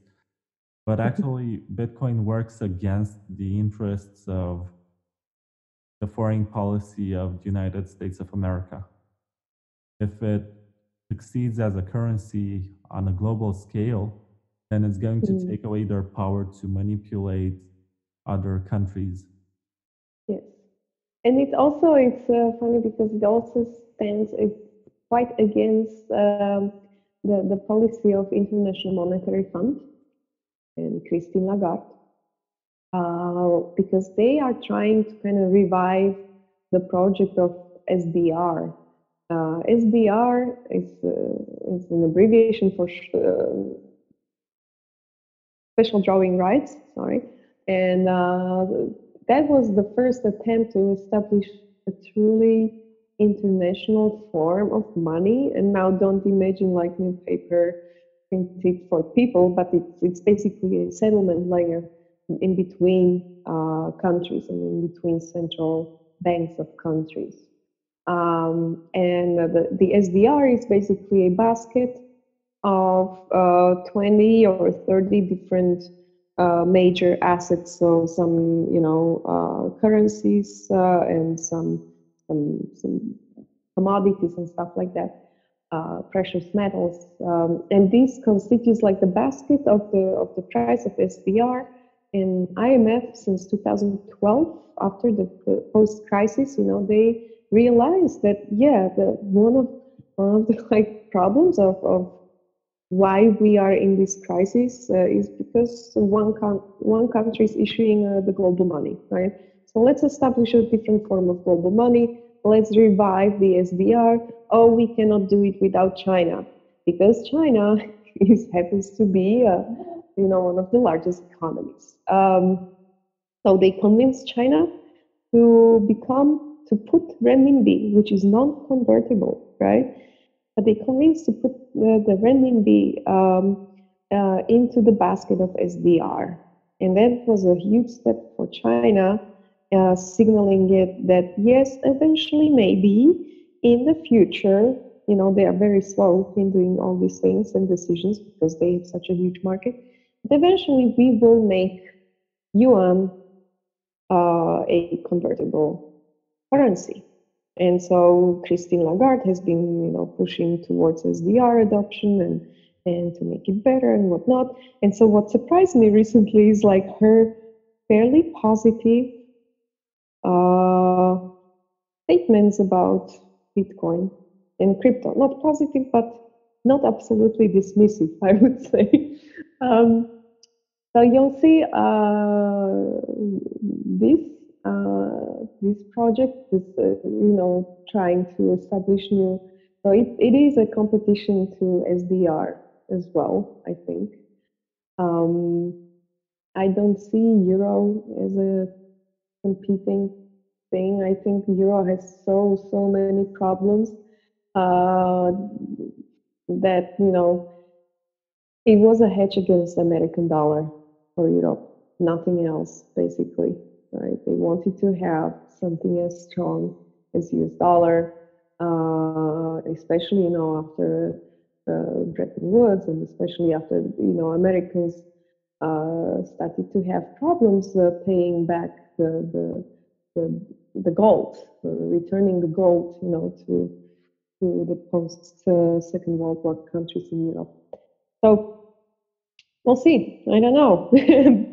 Bitcoin seems to have all the features that dollars and euros are missing, and it seems to be a much better fit for the global economy than any centrally issued money. Just out of curiosity, what kind of academic studies did you do and what was your thesis on? So uh, first, I studied German philology. I'm a linguist, and I studied as well marketing communication, which was like more creative, PR and photography and advertising and stuff like that. And then probably 10 years afterwards, I started to study again and I studied diplomacy with a strong focus on international monetary system. That's why actually that's how I got to Bitcoin. That was 2010, 11. Again, after the crisis in the U.S. markets and the global actually, and I was looking for a better form of money. And surprise, surprise, there was Bitcoin waiting for me. It was very early, and I did not really understand the entire scope, but let's say I understood where it can go. I kind of felt like, okay, this can be really, really big and really substantial. I did not understand the technicalities of it, how it works exactly, but that got me really excited. So this was my prep work for my thesis. By the way, that thesis I never finished. I just thought like, you know what? I found my answers. I don't need to write the thesis till the end. But I did all my research and I did a lot of research on like local currencies and SDR and petrodollar and the macroeconomic situation. Um, and I just fell in love with Bitcoin. I guess if you ever get the time to finish that research and publish the paper, you do the world a great service as Oh, you I I think there guess are. I guess you have unique insights, and with the kind of job that you do, you have access to lots of interesting information.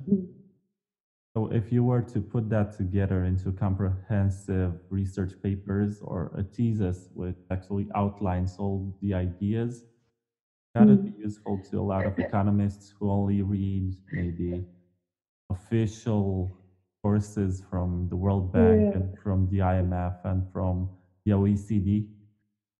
I think, Vlad, I don't think they would take me seriously. I'm not a monetary expert.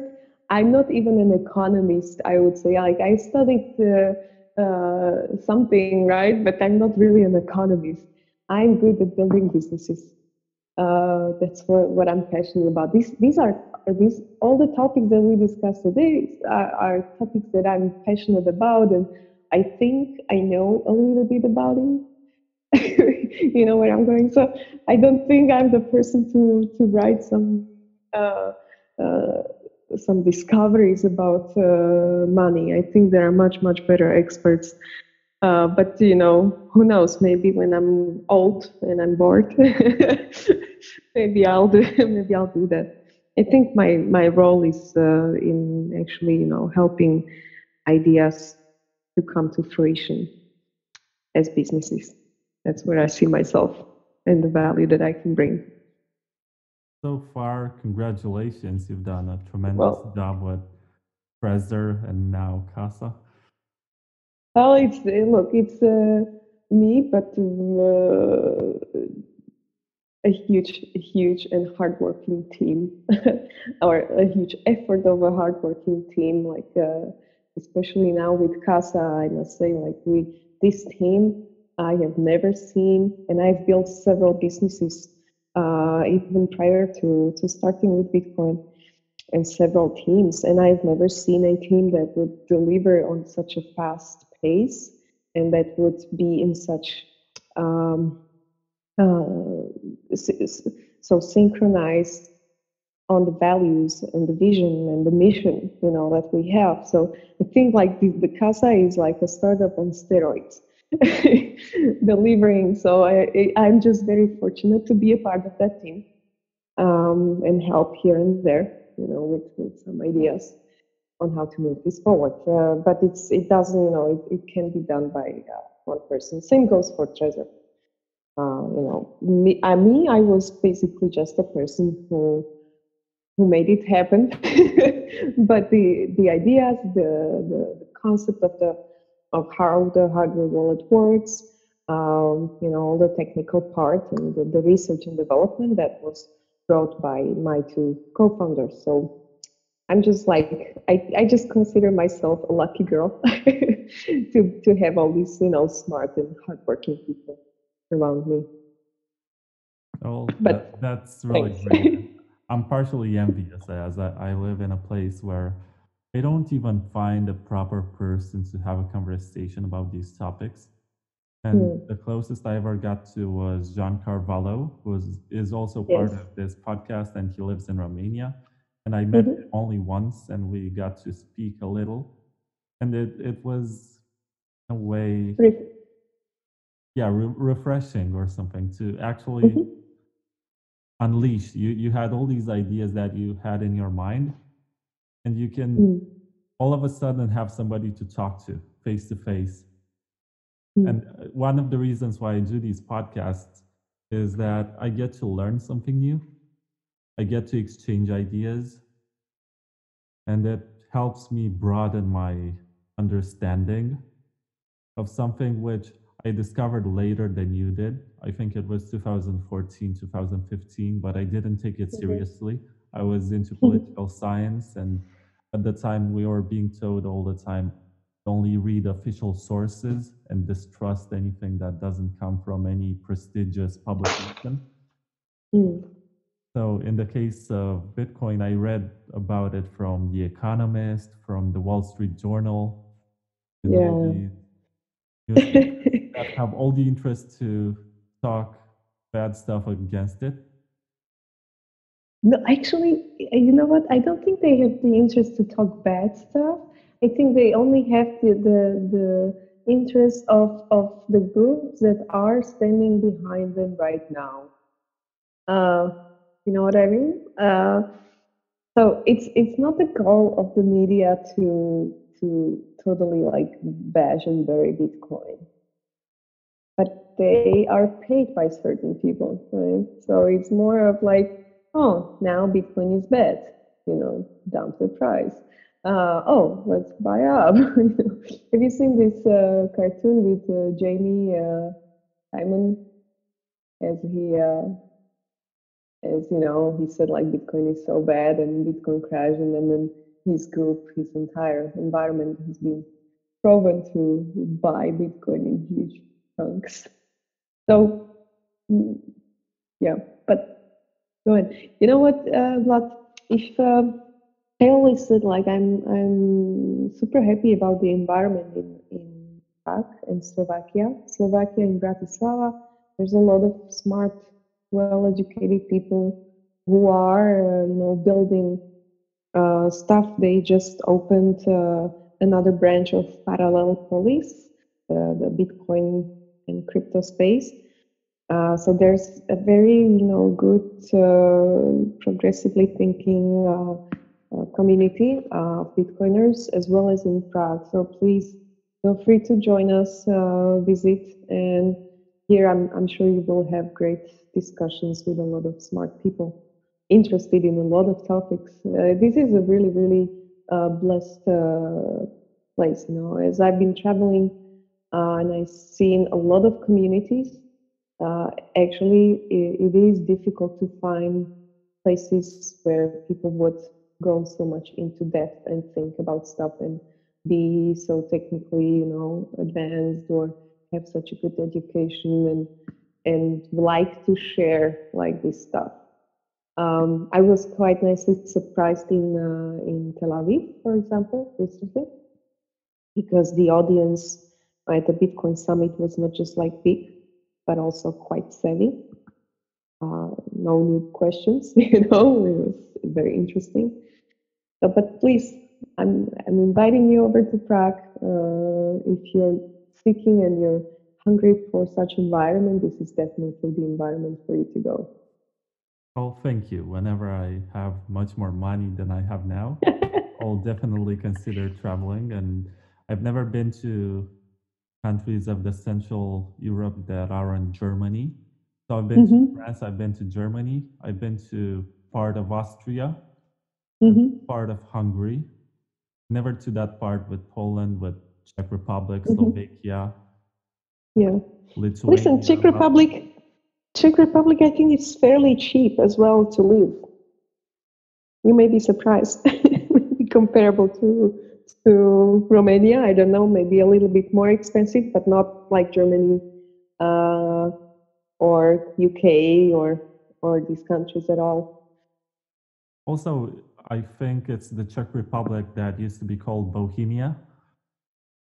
And Yes, Bohemian Rhapsody is written about your lands. And yes, we have an adjective in Romanian, which is bohem, which means yeah. bohemian. That refers to Hmm. that relaxed lifestyle in which you are much more inclined to study and reflect and, you know, Hmm. be knowledgeable. And it's a peaceful country. People are peaceful. They don't like to fight. Uh, they like to have the beer, and tell jokes and have some discourse and discussion. Sounds very Okay. nice. Consider it. It should be on my list. This is an open call for everyone in the world who's listening. Please come visit this country. You'll be really nicely surprised and come see our Bitcoin Bitcoin space. It's called Parallel Polis. It's an awesome, awesome place, a very unique space. I think you're doing a better job at promoting Czech tourism than your government does. Yeah, and these tourists are going to spend Bitcoin. By the way, when you get here, open coinmap.org and you can find places accepting Bitcoin around the city.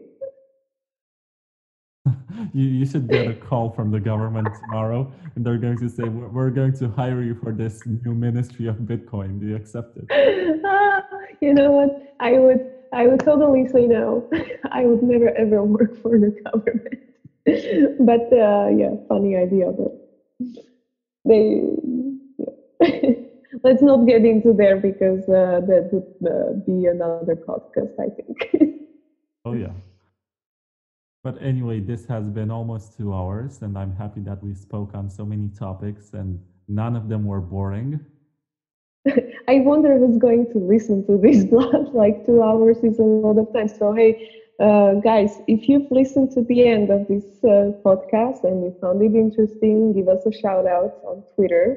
Mine is Alena Satoshi. Vlad, what's yours? It's at the Vlad Costa, so TheVladCostea. I should change it to something shorter. I was actually Yeah. thinking of becoming a crypto Twitter character and becoming Vampire Vlad, but that's too much, I guess. Oh, that's kind of sexy Romanian. Okay, I like that. Oh, don't encourage me because I would use cheesy messages about sucking people's bitcoins. I mean, why not? Why not? Right. I mean, I guess that's more interesting than my actual personality, but okay. Oh, I don't think so. It's just cheesy and But we funny. have the crypto dog. We have crypto Bart Simpson, crypto that guy from what's the name of the show? Saved by the Bell, Bully-esque or something. We have we have so many fictional characters who switched to Bitcoin or crypto, but we don't have a vampire. I hope nobody else steals my idea before I do it. Okay, just go now to Twitter and book it. I mean, you're from Romania and you are Vlad. Yeah, It's kind of like it's very easy to draw that line. yeah, everybody asks me, everybody who's not from Romania asks me, is Vlad the most common name? But it's not. And do you really have vampires there? And actually, we never spoke of vampires until 1910 or something when Bram Stoker published his Yeah. novel. Hmm. Actually, there's maybe more vampire history in Slovakia than in your country. Uh, there was a duchess or something like that called Bathory in my country. I don't know when it was, like a few hundred years ago, and she had like a very strong fame for bathing in the blood of virgins, and stuff like that. Sounds very Bathory. medieval. Yeah, yeah. So maybe there is something to it, and maybe it's just like talk. Talk. Okay, Vlad, Thank you very much. it was great talking to you. I like the fact that we had a different kind of discussion than really Bitcoin. I'm loving this format. So thanks for inviting me. Thanks for accepting the product of our conversation is useful listening up to this point of 2 hours something. Maybe. We'll see how many shout outs we get on Twitter. Okay. So have a nice rest of your day and thank you for being part of this. Thank you. Bye bye. Bye.